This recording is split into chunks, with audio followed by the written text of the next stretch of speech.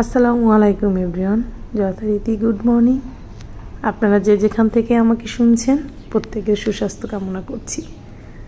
আর আমরা প্রত্যেকেই ঘুম ভেঙেই আমরা বারান্দায় চলে আসি সরাসরি, মনে হয় এক টুকরো সবুজের আশায়। তো আমার বাচ্চাও উঠে চলে আসে, তো একটু সবুজের মানে কাছাকাছি থাকার প্রচেষ্টায় বারান্দাটা এত সুন্দরভাবে ওরা বেড়ে উঠেছে। আমরা না থাকার কারণে মনে হচ্ছে ওরা ওদের মতো করে বেড়ে উঠেছে। আমি অরেঞ্জ কালারের একটা ফুল দেখেছি, ওটা ডাল লাগিয়েছিলাম, সেটাতে ফুল হয়েছে। আর গাঁদা সাধারণত শীতের দিকে হয়, এটা অফ সিজনেই হয়েছে, এটা আমার জন্য বড় সারপ্রাইজ। আর অলকান্দা যেটা, সেটাতে অটোমেটিক অনেক ফুল থাকে। আর নিচের দিকে আমাদের বেবি টিউগুলো এবং একটা ঘাস একদম বড় হয়ে আসছে। আর তার মাঝখানে আছে পুত্তলিকা বিভিন্ন রঙের, আর ওদেরকে একটু সাইড মানে সেটে দিব প্ল্যান করেছি। সবুজ আর পাশাপাশি থাকার একটু প্রচেষ্টা, ওরা সুন্দরভাবে বেড়ে উঠেছে। আর এখান থেকে আমি কিছু পুদিনা পাতা কালেকশন করি, যেটা আমরা ডিটক্স ওয়াটার তৈরি করি। আর আপনাদের সাথে শেয়ার করব ডিটক্স ওয়াটারটা কতটা উপকারী এবং আমরা কেন খাচ্ছি, এবং এটা স্বাস্থ্যের জন্য মোটা কমানো বড় কথা না, সুস্থ থাকার জন্য এটা করছি। এখানে আমার পান গাছটা খুব সুন্দরভাবে বেড়ে উঠেছে। ডিটক্স ওয়াটার নিয়ে আপনাদের সাথে কথা বলছি। সবসময় সব কিছু দিয়েই ডিটক্স ওয়াটার করতে হবে তেমন কোনো কথা না। আমরা সকালে একটু ওয়াটারও খেতে পারি, সেখানে লেবু রসও অ্যাড করি। আর ডিটক্স ওয়াটার তৈরি করে নেওয়া, এটা রেগুলার বেজ আমি করছি। তো পুদিনা পাতা ধুয়ে পরিষ্কার করে নেওয়া, শসা, গাজর না থাকলে আদা, লেবুর রস, আর পিঙ্ক সল্ট যেটা বারবার বলি আমরা ইউজ করছি, এখানে নর্মাল সল্ট হলেও হবে, আর পানি। তো এগুলোই হচ্ছে ডিটক্স ওয়াটারের মেইন। আর বাড়ি থেকে আমরা মরিচ নিয়ে আসছিলাম, আর শসাটাকে অনেক সুন্দর পাতলা করে স্লাইস করে কাটা হলো, যাতে সবগুলো নির্যাস চলে আসে। আর আমার ভাগ্নে আমাকে হেল্প করছে, কারণ আমরা বাসার কাজ সবাই মিলেমিশে করি। কারণ এই কোভিডের মধ্যে সবাই মিলেমিশে কাজ করলে সবারই মন ভালো থাকবে, একটু একটু কাজে সবাই সহযোগিতা করতে হবে। আর লেবুর রস ডিটক্স ওয়াটারের মধ্যে দিয়ে দিয়েছি, শসা দিয়ে দিয়েছি, পুদিনা পাতাটা একটু সুন্দর করে চিড়ে নিব। আর পিঙ্ক সল্টটা আমি আগে একটু দিয়ে নিয়েছি, এখন একটু সামান্য অ্যাড করব। 1 চা চামচ পরিমাণ পিঙ্ক সল্ট, আবার নর্মাল সল্ট হলেই হয়, হাফ চা চামচ, সরি। আর লেবুর স্লাইস করে কেটে দিই না, লেবুর তিতা একটা ভাব এসে পড়ে। আর এখানে গাজর অথবা বিটরুট দিলে সুন্দর কালার হতো। আজকে আমার বাসায় যেটা আছে সেটা নিয়ে আমি তৈরি করে নিচ্ছি ডিটক্স ওয়াটার। এটা স্বাস্থ্যের জন্য ভালো এবং অবশ্যই আমাদের পেটের জন্য খুব ভালো কাজ করে। এটা আমি 10 মিনিটের মধ্যে খাওয়ার উপযোগী। আর গ্রামে আমরা ওইভাবে করে সবাই ব্যস্ত ছিলাম যে যার মতো। তো বাচ্চার মাথায় চুল রাখা একটা সৌন্দর্যের ব্যাপার, বাট এটাকে পরিচর্যা করতে হয়, নয়তো উকুন হয় শ্যাম্পু করার পরও। কারণ এখন একটা বর্ষার সিজন, চুলটা ভালো করে শুকানো হয় না অনেক সময়। তো অয়েলিং করেও নিচ্ছি বাচ্চার মাথাও যথারীতি। আমরা মাসে 2-3 বার অয়েলিং করি, ওইভাবে রেগুলার বেজে করি না অয়েলটা, কারণ অনেক সময় আমাদের ঠান্ডা লেগে যায়। তো গোসলের 1-2 ঘন্টা আগে চুলে তেল দিয়ে তারপরে শ্যাম্পু করাই দিলেও বাচ্চাদের জন্য ভালো এবং বড়দের জন্য। আর হালকা পাতলা উকুন পরিষ্কার পরিচ্ছন্ন থাকাটা উচিত। আর উকুন কিছুটা চুলের জন্য ভালো, এই কারণে চুলের ম্যাসেজ বা ভালো করে হয়। আর এর মধ্যে আমি কাঁচামরিচ নিয়ে আসছি, সেটার বিচি সংরক্ষণ করব গাছ লাগানোর জন্য। এটা বাড়ি থেকে আমার ননদ, আমার ফুপু শাশুড়ি যে ননদ দিয়েছে আমাকে এটা। আর এর মধ্যে আপনাদের সাথে শেয়ার করব দুপুরের রান্না। তো আজকে আমি গরু মাংস রান্না করছি, যথারীতি কোরবানির মাংস, যেহেতু কোরবানি শেষ হয়েছে।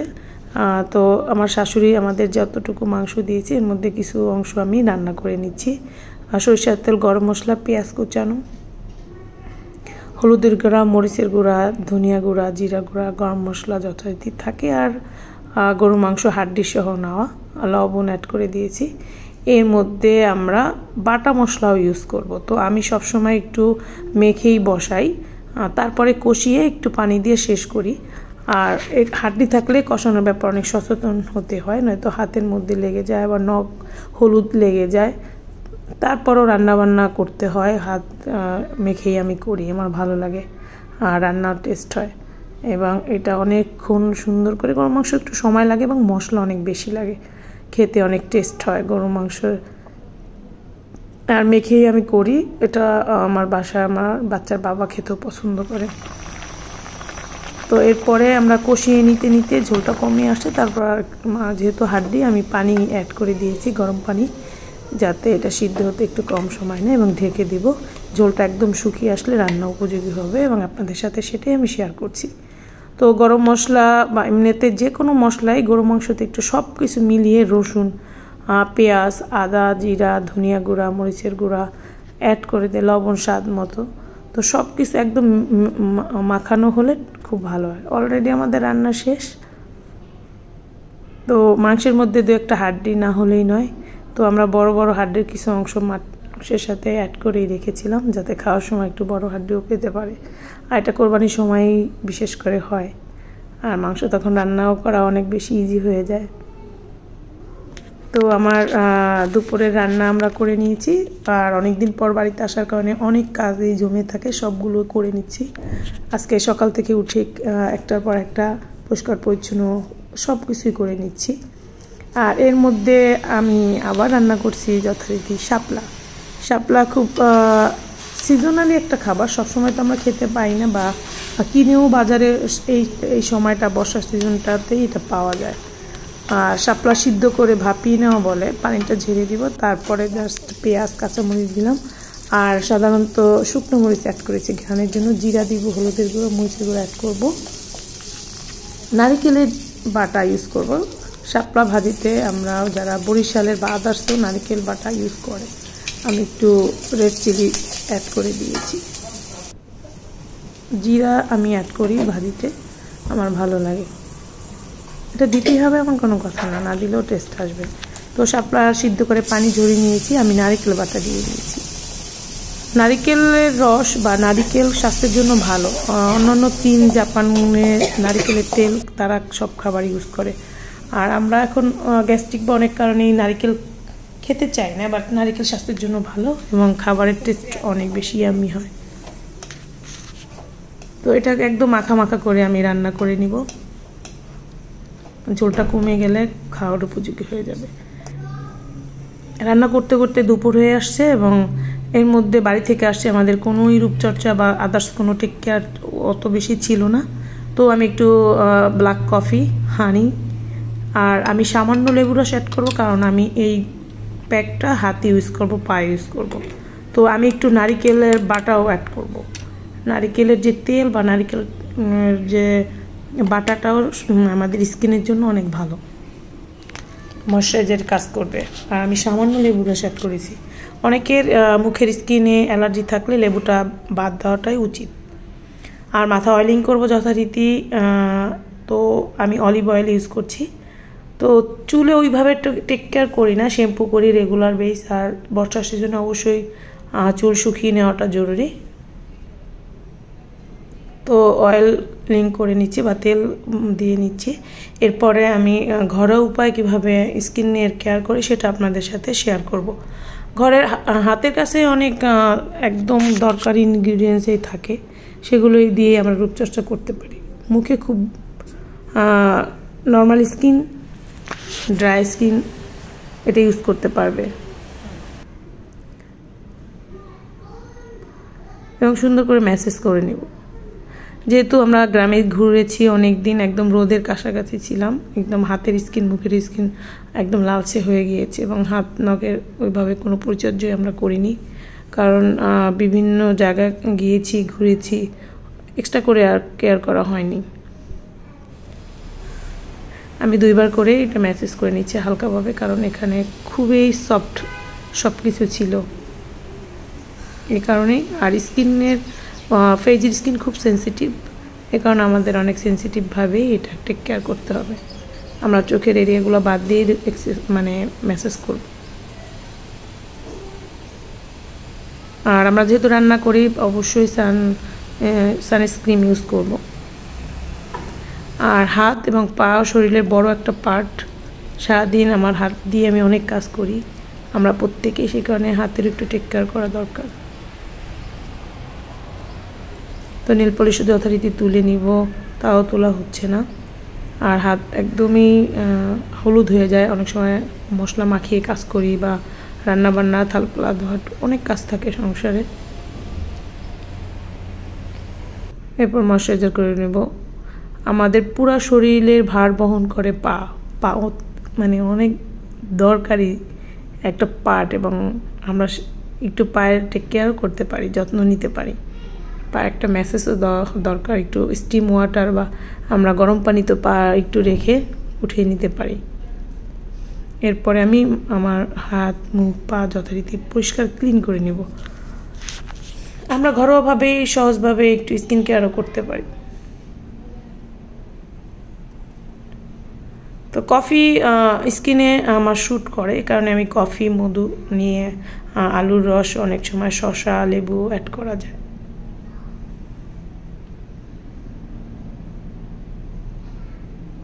তো ওই টিস্যু নিয়ে আমি সুন্দর করে মুখটা ক্লিন করে নিয়েছি।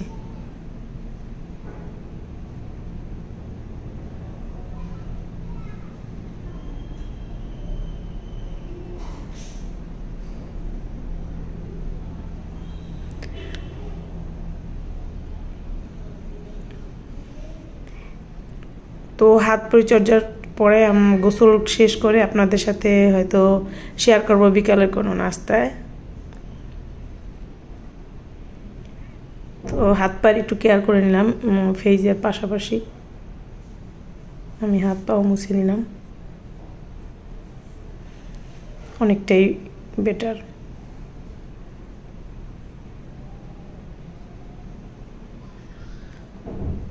তো গ্রামে গেলে যা হয়। আর এর ফাঁকে আমি গোসল শেষ করে আপনাদের সাথে শেয়ার করব বিকালে আমি রান্না করছি পাস্তা।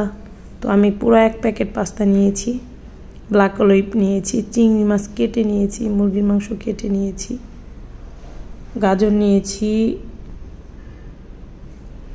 আমরা এখানে কোনো ক্যাপসিকাম ছিল না বাসায় বা টমেটো ছিল না, ইউজ করিনি, বাট যা আছে তা দিয়েও আমরা ঘরে বসিয়ে দিলে পাস্তা করতে পারি। তো পাস্তাটা একটু ইয়াম্মি করার জন্য আমরা ঘরে থাকা ইনগ্রিডিয়েন্টস ব্যবহার করব। তো এটা সিদ্ধ হচ্ছে, এর ফাঁকে আমি আবার শেয়ার করছি আমি কি লাগছে আমার। আমি নারকেলের দুধ নিচ্ছি, এখানে আমি ক্রিম মিল্কও নিতে পারি, মরিচ 2 প্রকারের কাঁচা মরিচ, চিজ নিয়েছি আমি যেটা বাসায় তৈরি করা আমার হাতে, আর পাস্তাতে আমি একটু লবণ আর তেল অ্যাড করেছি যাতে এটা একটার সাথে একটা লেগে না যায়, এবং আমি ভালোভাবে সিদ্ধ হয়েছে কিনা এটা চেক করে নিলাম। এর মধ্যে আমি একটু বরবটি আর গাজর সিদ্ধর জন্যই দিয়েছি। এটা অনেক সময় মাংসের সাথে ভেজেও ইউজ করা যায়। তো সুন্দর একটা কালার এসেছে, ভালো লাগলো দেখতে। তো অন্য সাইডে আমি একটা কড়াইতে চিকেন, তারপর পেঁয়াজ, আমি একটু মশলাও অ্যাড করেছি। এটার মধ্যে আমি বিভিন্ন ধরনের সস অ্যাড করব, সয়া সস অ্যাড করব, টমেটো সস, ওয়েস্টার সস। আর পাস্তাটাকে একটু ক্রিমি বেজ দেওয়ার জন্য আমি কেটে রেখেছি গার্নিশের জন্য ব্ল্যাক অলিভ আর মজারেলা চিজ, যেটা বাসায় তৈরি করা। তো আমরা চাইলে টমেটো সসটা একটু বেশি ইউজ করতে পারি। আর আমি যে নারকেলের দুধ করে রেখেছি সেটা অ্যাড করে দিচ্ছি। এখানে ফুল ক্রিম মিল্ক ইউজ করা যায়। এটা একটু শুকনো শুকনো হলে আমি পাস্তাটা দিয়ে দিব। এটা আমি পানি ঝরিয়ে রেখেছি, একটু ঠান্ডা পানি দিয়ে নিলাম এবং কড়াইতে দিয়ে দিই। এরপর নেড়ে চেড়ে এর মধ্যে আমরা গোলমরিচ গুঁড়ো অ্যাড করব। লবণ কিন্তু আমি সিদ্ধ সময় দিয়েছি, এখানেও হালকা লবণ অ্যাড করেছি। অবশ্যই লবণ টেস্ট করে আমরা দেখে তারপর অ্যাড করব। এরপর আপনাদের সাথে এটার সাথে ডেকোরেশন করতে কি লাগছে সেটাই দেখাচ্ছি। তো আমি এটা ঢেলে নিচ্ছি, আমার মনে হচ্ছে একসাথে আমি বেশি করে দিয়ে তারপর দেখাই।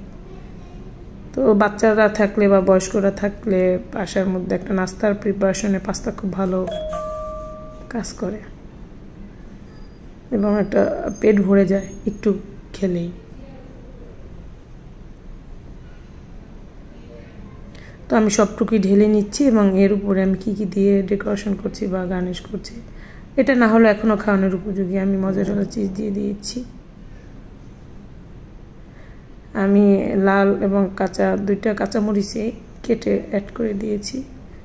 ব্ল্যাক অলিভ বয়মজাত বলে, সেটা একটুখানি নিয়ে করে দিয়েছি, গাছের পুদিনা পাতা ডেকোরেশন। আর একটু লেবু রস অ্যাড করতে পারি। আর আপনাদের সুস্বাস্থ্য কামনা করেই আমি বিদায় নিচ্ছি। যেখানেই আছেন সুস্থ থাকবেন, ভালো থাকবেন।